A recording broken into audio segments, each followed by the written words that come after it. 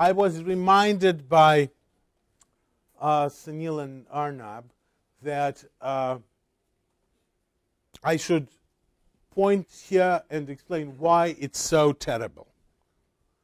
Because you see, this, what is written here, is an example of what is known the law of excluded middle. This is the foundation of thinking. You know, it's either something or not something. When our reasoning is deprived of that, it's really terrible. So this is why you have to find this example, sort of analyze it, and figure out what to do.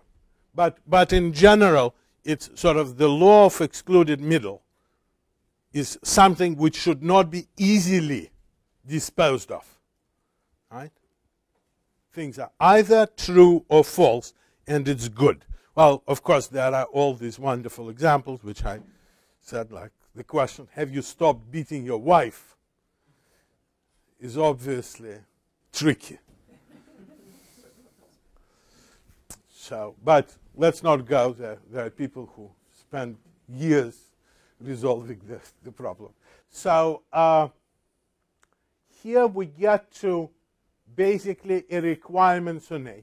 So what A has to be, it has to be a regular type. It has to have associative plus. And there is a term for such things.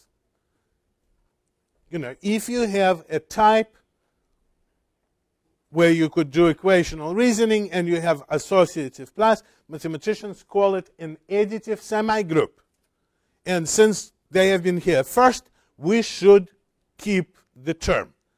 So what we discovered is the requirement on A is that it is an additive semigroup. You know, for example, integers, normal integers, give you additive semigroups. Positive integers, excluding 0, also give you an additive semigroup. Real numbers give you additive semigroup. Polynomials give you additive semigroup. I'm just going through examples. There is an interesting problem which we discover. Mathematicians are very careful how they use overloading. And here we go. I mean, I'm sure all of you have an opinion about overloading. And opinions tend to come on two flavors. It's good or it's bad. And what I'm saying, well, guys, that's too simplistic an answer. We have to finesse it. That is, overloading could be very good.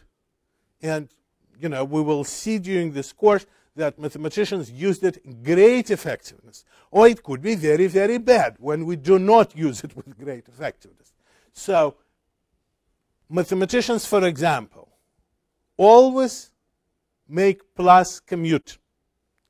Any of you who took a course in, say, group theory and abstract algebra know, and it goes sort of without saying that if you have non-abelian group, you write multiplication with circle or with just like multiplication. If it's abelian, you write it with plus. Plus commutes. Everybody knows that. Sort of star doesn't always commute. We will eventually get to this issue. But mathematicians always assume that plus commute. Sadly enough, in computer science, people disregard hundreds of years of tradition. And some glorious bodies come and say that we will use plus to denote string concatenation. And you might not realize it, but it does not commute. Foo bar is foo bar. Bar foo is bar foo, and it's a totally different thing. So, again, there is a major problem. We discovered requirements on A, but if we are to sort of preserve these requirements, it's either our piece of code not going to work for strings. By the way, does it make sense for strings? Multiply string by an integer. Does it make sense? Absolutely. Of course it does. You know, What is foo, 3 times foo? Foo, foo, foo. Man, you know, should be self-evident. Right, so we have this problem. So we have a piece of code. So we either say that A is an additive semigroup, but then we throw away our ability to use it with strings, which is unfortunate. Or we have to do something. Here, by the way, a real example, if you want to go look, where somebody uses this very algorithm for implementation of string-like class called ropes. It sits right there. It's used to quite effectively. Now, the rule which we need to sort of do to enforce ourselves, we have to once and for all decide that we will stick to an established terminology, right? And let me tell you, right in front of you, you see one of the worst offenders against such a thing.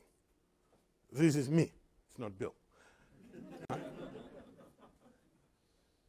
Why? And I'm not proud. I'm very ashamed of a certain thing. Some of you might know that I'm the guy who did STL. Right? Some of you might even use some STL. And if you do, most likely you use a class called, which class would you use? Vector. Vector, guys. You use vector. And here, this is a very shameful fact. These vectors have nothing to do with vectors, which I knew and loved all my life. They don't populate vector space. Things in vector space do not grow, nor do they shrink. They remain in the same dimension. And they don't come from just any type. They come from a field. And you have operations such as scalar product and many other wonderful things. They're called vectors. Right? So let us think what happened. Was I delirious? No. No, actually, I was not delirious. I thought I was doing the right thing. So when I introduced it in C++, my logic went like so. Say, I have to be humble and not invent a new term, said I. I have to use a well-established term. So I have to go and see what these things are called in Common Lisp and Scheme. So what did I do? I picked a community with 50 people versus community with 5 million people. Right? I followed example of some very small transitory community. The Scheme community is dead. At MIT, they're teaching Python. Right? But we're stuck with vectors forever. Again, mistakes which you make are very hard to undo. We have to be very careful when we use terms. We have to use them precisely. Right? Eventually, I'll refer to a paper by Iverson called Notation is a Tool of Thought. But before notation, language is a tool of thought. We have to be very, very careful in our use of the language. And we have to use established terms. We should not use terms to mean what they are not. Have I done it? Yes. I just made public confession. If there were ashes, I would have put them on my head, but there were not ashes provided by the facilities. So, I cannot do that. I mean, but we have to be very, very careful. Right? At least I call list, unlike Pythonic guys.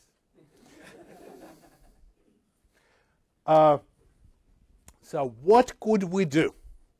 This is an issue which bothered me for quite a while, sort of how to resolve the problem.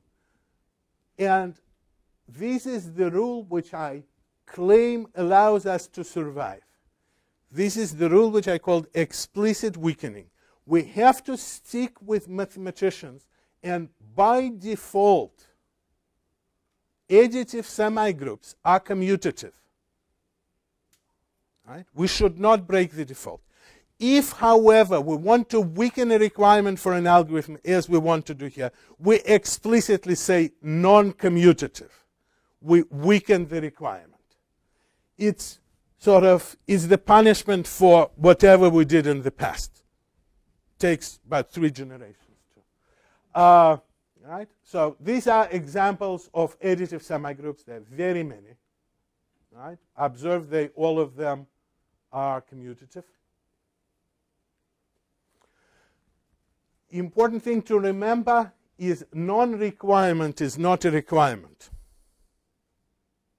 What do I mean by that? When I say that this algorithm requires non-commutative additive semigroup, it doesn't mean that it's not commutative. It could be commutative, but it's not required to be commutative.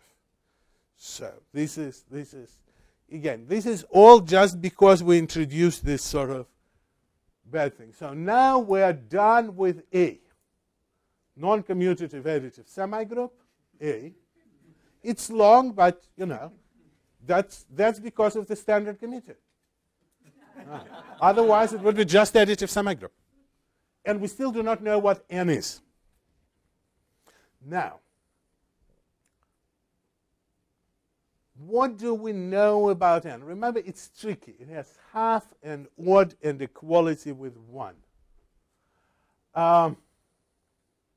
We could do 2 things. We could actually do careful mathematical analysis and come with some structure which possess these operations. And those of you who have elements of programming could go and read about halfable monoids someplace. There is such structure. But what I claim that sometimes we don't want to do it. Sometimes, instead of saying our requirements axiomatically, as we did with additive semigroups, we want to use a different way. We want literally say, what are examples of N? By the way, what kind of N? Anybody would venture to guess? What do we expect N to be? Yes, things like whole numbers, yeah, integers of different kinds. So these are just axioms we want to hold, but what we really want it to be uint 8, int 8, uint 64, int 64, all kind of integers, all the way to big nums, by the way. Right? So all the models of integer-like types is what we want. So sometimes we, instead of defining things axiomatically, we could define them by enumerating intended models. And you say, well, that's mathematicians would never do it. False. Right? They do it. There are 2 ways. Well, mathematicians don't do either one, actually. They usually don't write axioms. They usually don't do models. But logicians do. And logicians have 2 mechanisms. Sort of one way is by doing proof-theoretic way of defining things, by listing axioms. Another one is known as model-theoretic. When you list different intended models, it's a technical term, and say, I want this code to work on all kinds of integers. Right? And you say, eventually, I will figure out what axioms for integers are. And we will by the end of the course. Well, not we. I mean, Giuseppe Piano did, but whatever. We will meet him.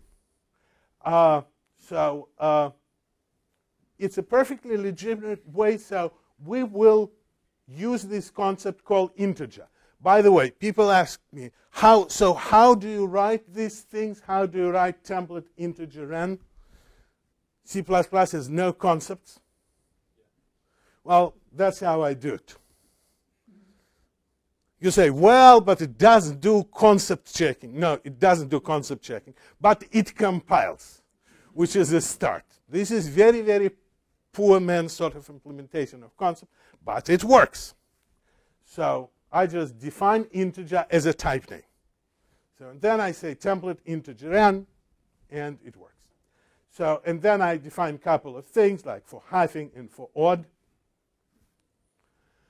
And there is a bug in odd or not, we could argue. Try to figure out whether it's a bug or a feature on the last line. Homework. Additional homework. Is there a bug here?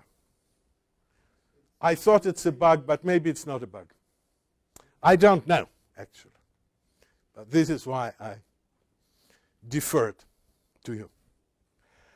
So now we could literally write a fully generic version of our code. So it's A is non-commutative additive semigroup, and n is an integer, and the rest of the code is pretty much the same. Observe that for multiply accumulate, n could be 0.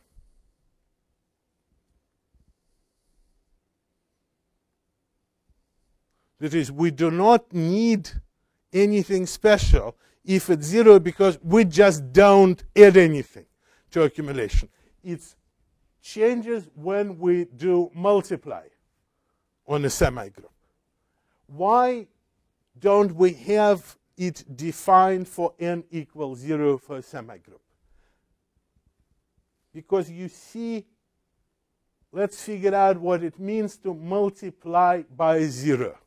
And you say, oh, this is trivial. Well, it's trivial because they taught you what it means. But originally, people didn't know when even the notion of 0 appears. It takes a while for people to figure out what it means to multiply by 0. Because you see, 0 is an additive identity. It's not clear how it will work with multiplication. And the way we figure out is by, remember, early on we said that we use distributive law as something which must hold.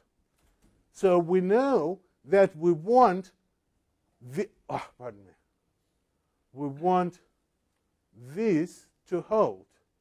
We want A to be equal 1 times A. That's, remember, we agreed on that when we defined multiplication by an integer. Right? Then it should be equal to 1 plus 0A. Because 1 and 1 plus 0 is the same. Then it should, because of distributivity, be equal to 1A plus 0A, which is equal to A plus 0A, which means that 0A is an additive identity. Right? We should, and the problem is that semigroup doesn't have to have additive identity. It just doesn't. There is no requirement like that. Okay? What do we do? Well, mathematicians have another term. You know, they, for whatever reason, decided it's very funny. There is no consistency in mathematical terminology whatsoever. Now we have to obey, but when they started, they didn't do it consistently. First of all, obviously, they didn't start logically with semigroup. Obviously, they came up with the notion of group. Then after about 100 years, they say, well, we could divide it by 2. And they got semigroup. We will get group soon. So they started with a group, then they got semigroup, then they got monoid. These terms are not very consistent. But monoid is a semigroup that contains an identity element. That's what mathematicians call it. And additive monoid is an additive semigroup where identity element is denoted as 0. Right? For example, if we look at matrices, say, with coefficients being positive integers, non-negative integers, it gives us an additive monoid. And it has 0, matrix with all zeros. So, therefore, what we need to do, we need somehow to be able to write this, and we do. This is literally pretty much the way you would write it in mathematics. That to multiply in a monoid, you could now, we weaken the precondition, n could be 0, And if n is 0, we just cast 0 to our additive identity on A. Otherwise, we just use multiply semigroup. Right? Very simple. Group. What is a group? Group is a monoid with an inverse operation. What is inverse operation? Is an operation such that you have a cancellation law. Right? You could get minus, not everything, not every semigroup is a group. For example, obviously, positive integers or non-negative integers are not, mathematically, are not a group. Why did I say mathematically? Because you see in computer, they so happen they are a group because they're not really integers. They wrap around. There is a cancellation. They are modular integers. So, and here we come to a nice story. I promised you a story. So, everybody asks me, or at least my boss. My boss is the person in the back of the room who lives in the laptop. His name is Dan. So he asked me, what is a group? And I had to tell him what is a group. And he said, why do they call it group? It's not clear. The simple answer, because once upon a time, there was a certain young troublemaker who decided to use word group. And here comes this remarkable story of a person who invented groups. Évariste Galois. And he is indeed the most romantic of mathematicians. Every mathematician talks about Galois. Why? Because you see mathematicians lead very boring lives.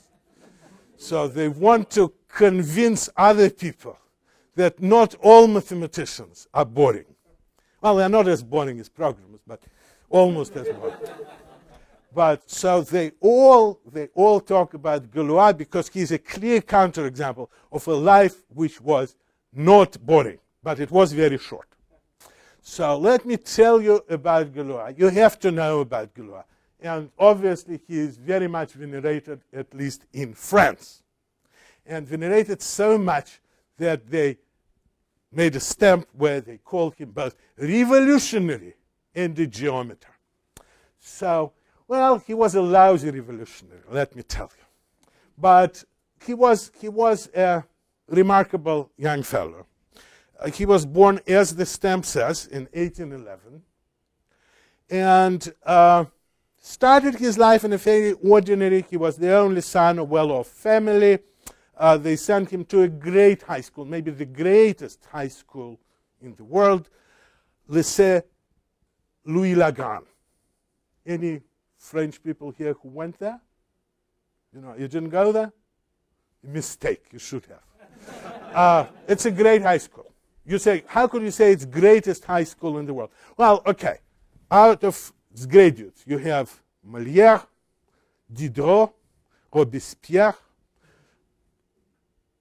Pompidou, Lebesgue, for those of you who know mathematics, Adamar. I could go on forever. Artist Delacroix. So there is just remarkable school. So he goes to this remarkable school where he starts very well. I mean, the first year when he joins, and it's a six-year high school, right? So when he starts, and he starts at the fourth year. I mean, they count from the other way. So the one is the last year. So he starts at the fourth year because they let him skip 2 grades because his mother taught him Latin. His mother is a proficient Latin scholar, very, very good. So he knows Latin. He skips 2 grades, does very well the first year when he's 12. And then he loses interest. He's one of those kids. He loses interest, never does well after he's 12. Sort of fails all classes. His teachers write, you know, this, I'm sure you heard this, very capable but does not apply himself. So he never applies himself to anything. Sort of drops to the fairly bottom of the class and always does something except what he is assigned to do. Like he gets very much into mathematics, except not the mathematics they teach. They have wonderful mathematics, but he buys some mathematical books. Especially, he buys a great book on equations by Lagrange, and studies it by himself, like becomes really proficient, but he doesn't study what he's supposed to do. And then, of course, when he needs to apply to enter college, he applies for the greatest school at that time in the world, École Polytechnique. The French will say it's still the greatest school in the world. It is a very great school. So he applies for École Polytechnique and fails miserably. Just not accepted. Sort of the greatest mathematician, maybe of his time, fails the exam. By the way, attempts to pass the exam next year, guess what happens? Fails it miserably. So he gets disappointed. So he is accepted to a school which now would sound as a good school. He is accepted to École Normale Supérieure, and Benoit will say, oh, that's a good school. Not in 1830. It was a lousy teachers' college. It took them about 20 years to turn into a decent school. They were not even called École Normale Supérieure. They called École Normale, whatever. It was a lousy school. And he stays there for about 1 year. After that, he is expelled for bad behavior. So, I mean, clearly not a great success. He is also gets very involved into all kind of revolutionary things. And you have to imagine again, let us move back to France in 1830. You see, these are dark years over Europe, the time of the Holy Alliance, where England and Russia and Prussia and Austria enforce the status quo, the ancient monarchist feudal regime. France, which was sort of invented the revolution, and just a few years back, they marched through Europe proclaiming liberty, equality, and fraternity.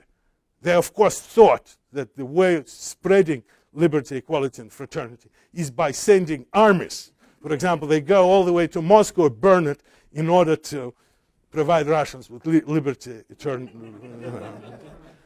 It's an old idea, guys. Nothing is new under the sun. So they go establish fraternity, but then people say, we don't want fraternity, we want just to get rid of the French. They start supporting their bad, tyrannical emperors, and they all unite and go and beat the French and give them back their good old kings. Bourbons come back. So these are dark times. But every young man in France wants what? Liberty, equality, and fraternity. They all really sort of have this flaming idea. And right now in France, they want what? They want cheese and sausage. You know. But at that time, they really believed it. Every few years in France, they had a revolution. For example, in 1830, they had a big revolution, a small revolution. 3 days, 3 glorious days in July 1830. There are barricades in Paris. There's always barricades and, you know, women with naked breasts standing with a flag. It's a reference to a famous picture by Delacroix. So, but, you know, they changed the world. And he's very excited. He wants to stand to the barricade, and he couldn't quite make it because he is a kid. Nobody takes him seriously. So he needs to actually study, but instead of studying, he always gets in trouble. He gets expelled. Then he makes a speech about the king raising the toast, new king. In 1830, they get rid of the old bad king and get good new king. But he doesn't like good new king, Louis Philippe, so he says, drinks for the king and puts his dagger next to the glass. Well, people interpret it correctly. He's arrested, put in jail for a few days. Then a few months passes by. There's a big demonstration. So what does he do? He gets 2 pistols and a saber and goes in the front row. What happens? He's arrested and put in jail, this time for 10 months. So he's always in trouble. He is not perceived seriously by anyone, even revolutionaries, because he's a crazy kid. he attempts to do mathematics, which he loves. He writes papers, sends them, they are ignored. There are some great mathematicians who look at them and apparently either lose his manuscripts or misplace, like Cauchy liked what he saw but said, well, you have to rewrite it, and they lost the manuscript. Poisson reads it and says, this is incomprehensible gibberish. So nobody listens to him. Lonely kid. And then terrible thing happens. He goes to some party, and there is somebody. What we know, it's all murky and dark. Some guy says something unkind words about some woman. This is this young romantic kid. What do you do when somebody says unkind words about a woman? You challenge him to a duel right there and then, and he does. So he challenged these guys to a duel. And again, I mean, his experience with fighting is going in front of the demonstration with 2 pistols and a saber. He is not trained. He doesn't know how to shoot. And then he realizes the next morning is the duel. And he has these great plans. And he writes what is arguably the greatest ever mathematical manuscript. He writes a letter to his friend Chevalier, Auguste Chevalier, where he explains his mathematical program. And then he goes and dies. Well, not right away. It takes him 1 day to die, because the other guy shoots him in the stomach, and, you know, in terrible pain. He dies after 24 hours. A terrible loss. And again, the quote, when I say, a new star from unimaginable brightness, it's from another great 19th century mathematician, Felix Klein.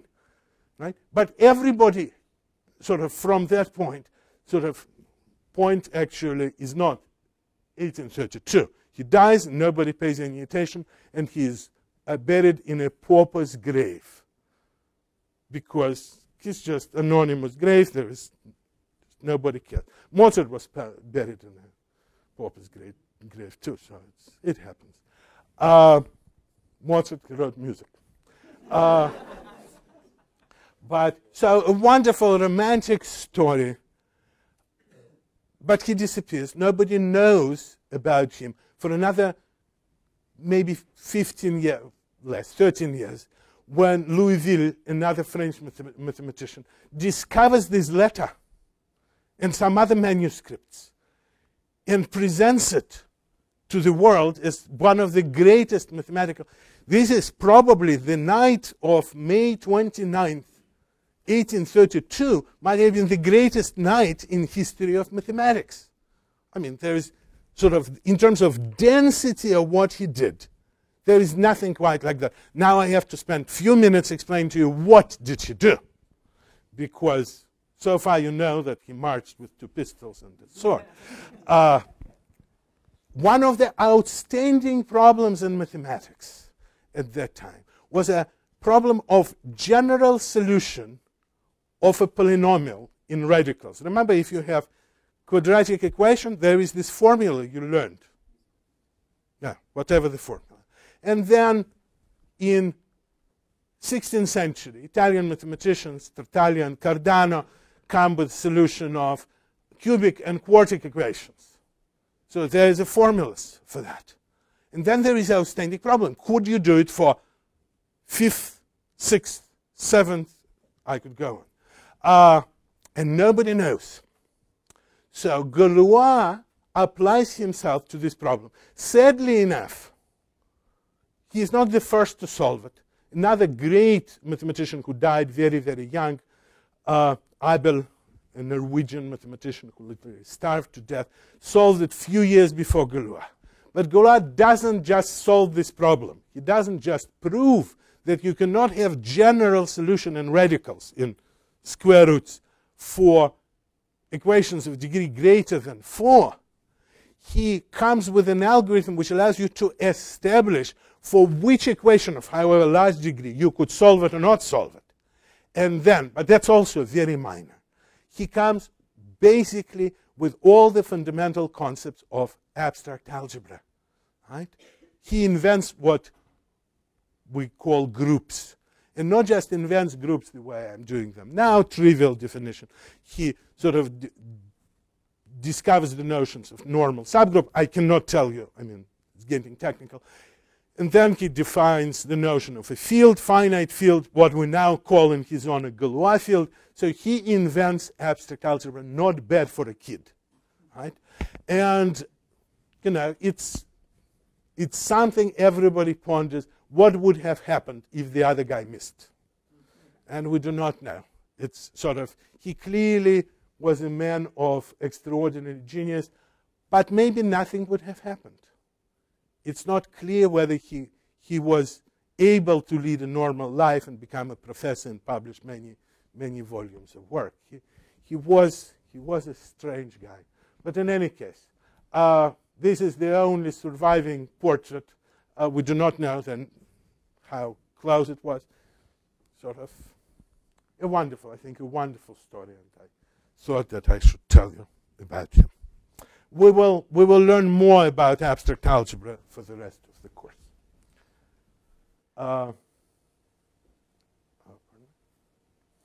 Okay, so we could do now a multiply on a group by just using a simple rule that a times minus something is first multiply, then negate. Right? Now, the next amazing step, and it's very difficult to tell you precisely when it was done. It was clearly known by some Indian mathematicians about 200 BC. They observed that the same algorithm could be used for power. If we go look at our code, whenever was our final code for this, if we replace plus with star,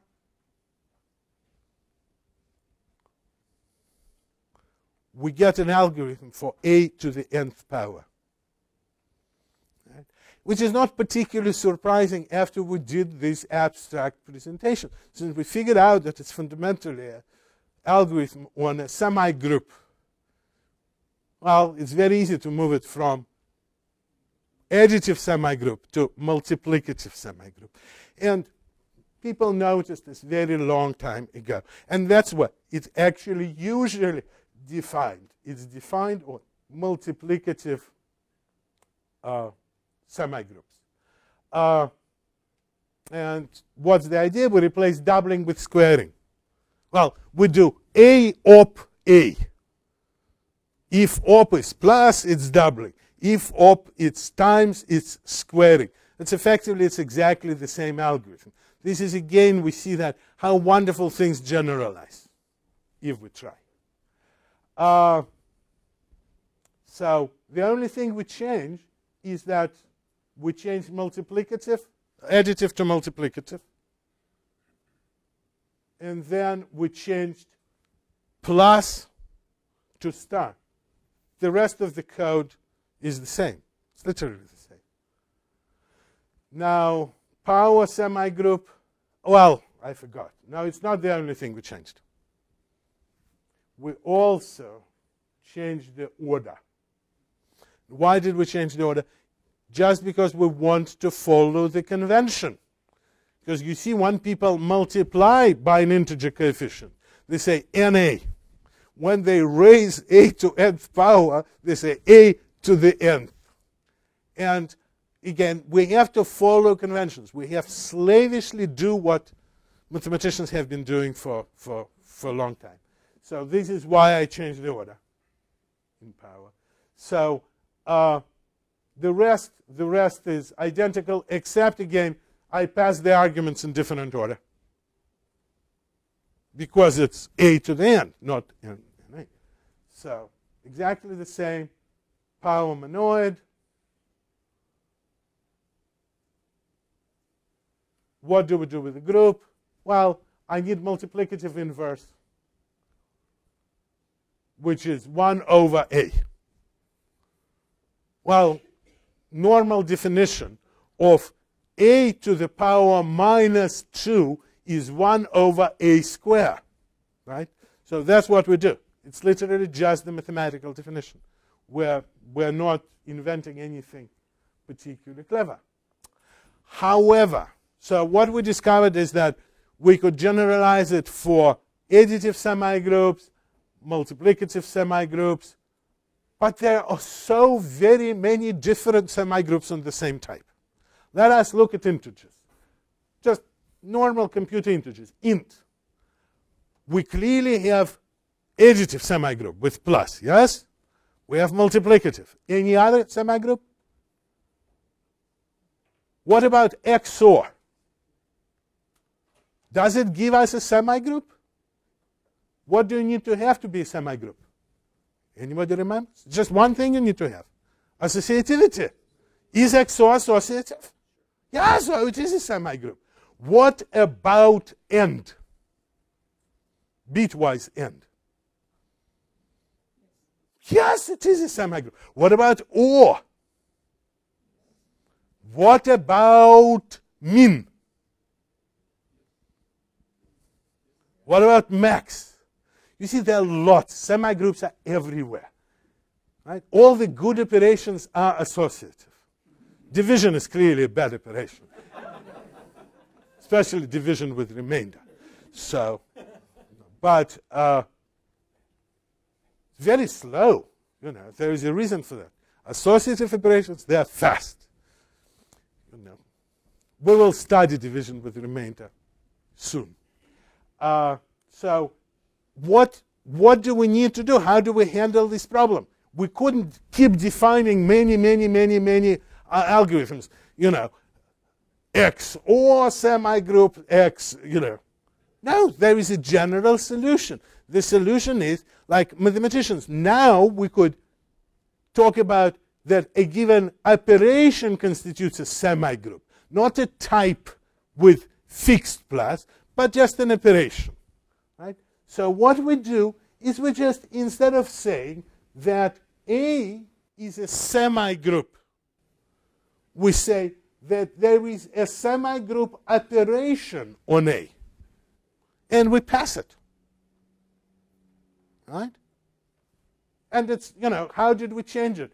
Well, instead of where we used to write plus or star, we write op. Okay? Of course, it would be terribly nice to be able to write this little circle, like mathematicians do. We cannot do it. We have to, the keyboards, no little circles. So we have to write op. It's not bad. It's not bad. So we have a semigroup operation. We could pass to it. So this is basically, finally we get to a point where this is what we need. This is the final generic version. Except we need to do the following thing. We need to generalize it to monoid and to a group, which is a little bit tricky, but not too much. Again, so what do we need to do? This is just how we rewrite power. It's the same. It's literally the same. It's not worth spending time. So what we do, we say that we have to have a function on the operation which returns identity element, because A cannot possibly know what identity element is. Identity element depends on the operation. You have to apply some function to the operation. Yes? Should it be identity element a function of both of operation and the set over which we are applying? No, because op knows about the set. What is operation? Well, mathematically speaking, what is operation? It's a binary function from A to A into A. It's there. You could pass it, but it doesn't, you're just passing redundant information. A is encoded in operation. It's the type of its arguments. after all, right? I mean, don't forget, we live in the world of strong typing, otherwise known as mathematics. So that we know what our sets are, right? So it's identical element of the operation. And it works actually like a charm. Let's see how we do it. For example, we know that if somebody gives us our dear non-commutative additive monoid, an identity element of plus, here we actually use the standard function object, is 0.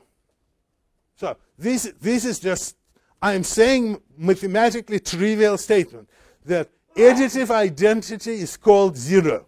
This is what it says. And the other thing says what? That multiplicative identity is called 1. But there could be other identities. For example, what is going to be identity for min?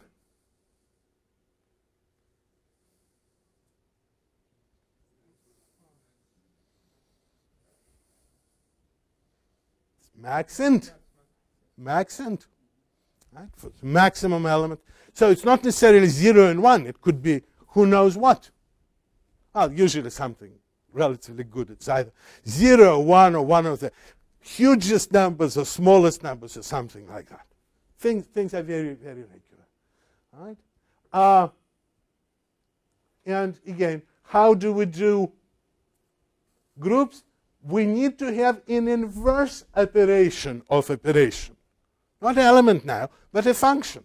And let us see just an example how we define it. It defines really nice. For example, you know, for additive things, it literally a standard definition. All of these are standard things. What I'm saying is that inverse operation of plus is called negate. And that's what it is. It's a minus, unary minus is the inverse operation for binary, you know. Right? Here, however, I have to admit a minor fault. Apparently, my feet were hurting or whatever. I forgot the reciprocal. It's not in the standard. So while I could write that, I have to define reciprocal. You see, I don't say standard. Here I say standard negate. I cannot say standard reciprocal because I forgot. And it takes the standard committee about 30 years to rectify any of my oversights. It takes them about no time at all to introduce defects. So this is reciprocal. Again, what's reciprocal?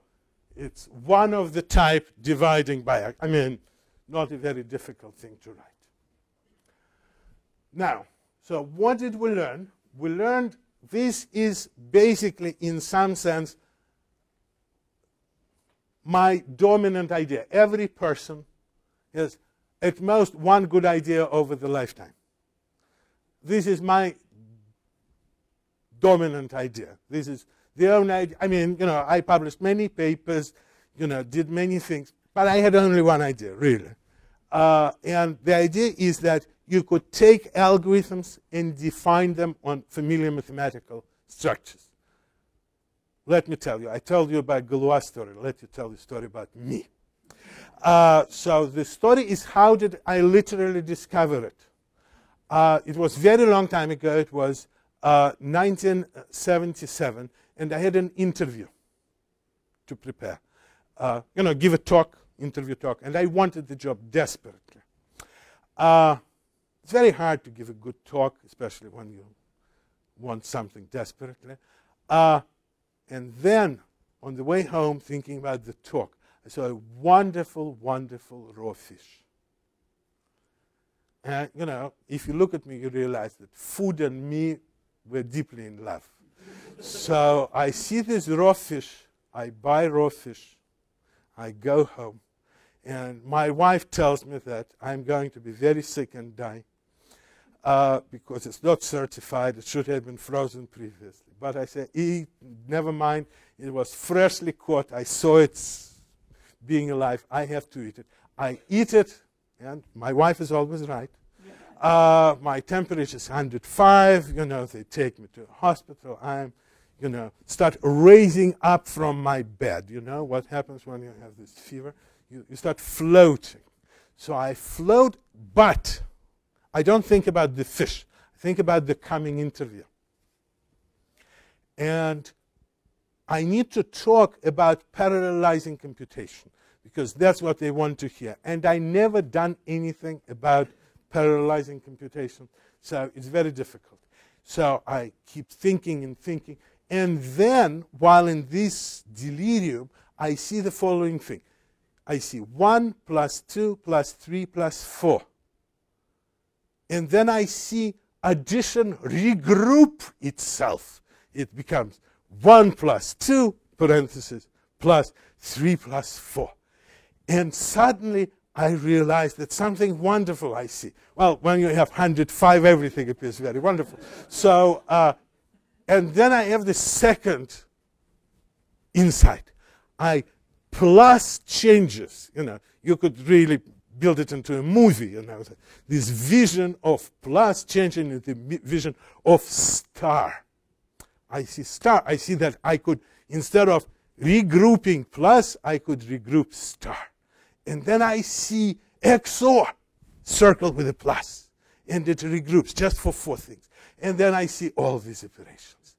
And then finally, the word comes to my mind, semigroup. Because you see, I used to be trained as a mathematician. But then I became practical programmer and realized that I have to throw away all of the mathematics away. It will never apply. It's all nonsense. I'm sure you heard that. And suddenly, while I'm thinking about this programming, about this regrouping, these semigroups strike back. So from that point on, from 1977, October 1977, till today, I basically do one thing. I'm trying to explain to people that semigroups, or rings, or fields, or other mathematical objects are wonderful, and they appear in programming everywhere. So that is another way of explaining what I'm going to be doing during this course. So, yes, I did, and it was a terrible job. I mean, this is, you never, you know, it's very hard to predict. Sort of things which look so wonderful, not always wonderful, and things which don't look wonderful could turn, I mean, you know, life is funny that way. It was a huge disappointment. But one of the reasons, I don't want to go into that, if I didn't get the job, I still probably would have been in Russia. So if you want to thank somebody, thank those people who gave me the job. It's a complicated, long and complicated story, which involves many evil organizations and whatever. But whatever. There is here, we need to do just a little more, and we have a little more time. There is even more important thing we learned, that power is defined on semigroup.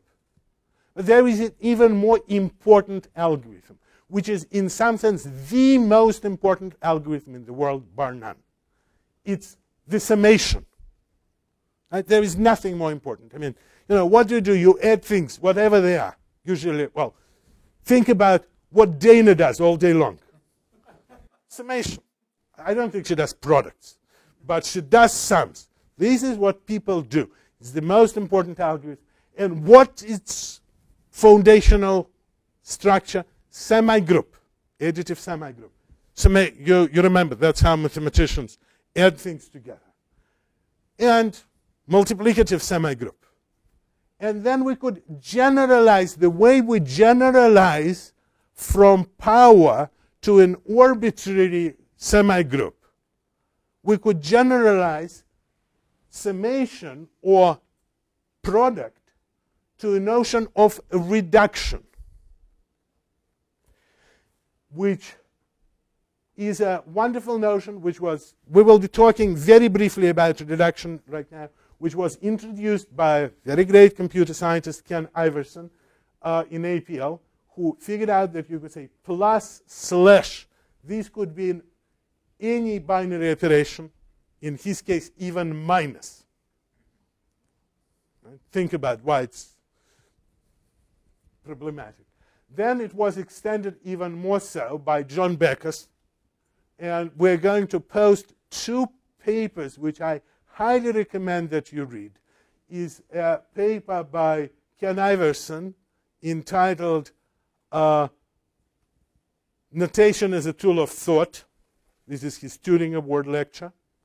And there is a classic paper by John Backus. By the way, John Backus is the guy who invented programming languages. That's a minor thing. He was the first guy who decided that you could have a programming language. And he was the lead designer of which language? Fortran. Fortran, the first programming language. He also invented functional programming, tiny little word. His paper on functional programming is a classic. Again, you have to at least browse through. It's called Can Programming Be Liberated from the von Neumann Style? Style, he says, not architecture. Well, the short answer from me, no. But he was mistaken and thought, he was a wonderful guy. His work strongly influenced mine. Then there were some people who in 1981 realized that reduction should be defined on associative operations and extended reduction to the notion of parallel reduction. And of course, all of that is forgotten, and everybody knows that reduction was invented by Google. But that's, they invented integers.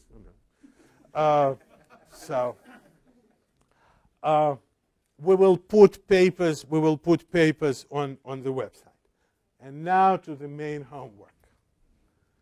We will be working on this homework for the rest of the class through all 4 journeys, because it's very awfully important homework. But you should try to do it in a week.